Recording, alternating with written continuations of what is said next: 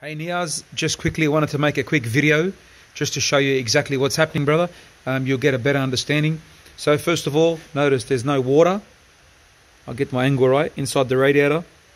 There it is right there. So there's no water showing, no signs of any water at all in the radiator. Move across, go to the overflow bottle. Just get my best angle in here.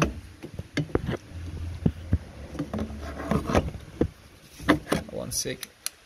Shoot that there. There you go. Also no water in the overflow bottle. Give you a better angle right there. Rightio.